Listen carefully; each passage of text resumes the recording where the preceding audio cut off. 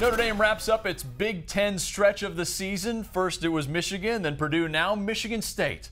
It means they're taking on the #1 defense in the country. Notre Dame football alum, Renaldo Wynn. And I'm Jeff Fischel. All right, in this Notre Dame football report, we're looking at the Spartans versus the Irish. It's a tough stretch right now. Michigan State, Oklahoma, Arizona State, USC.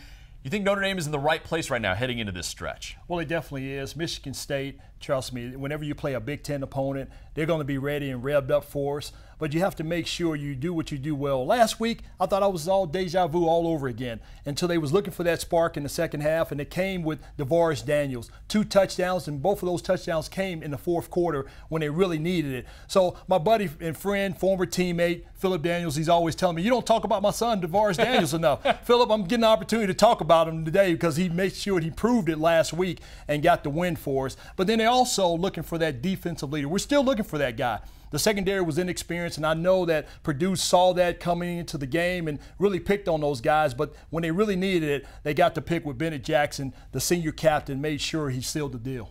A lesson for all you dads out there: if you want us to talk about your son, call Renaldo.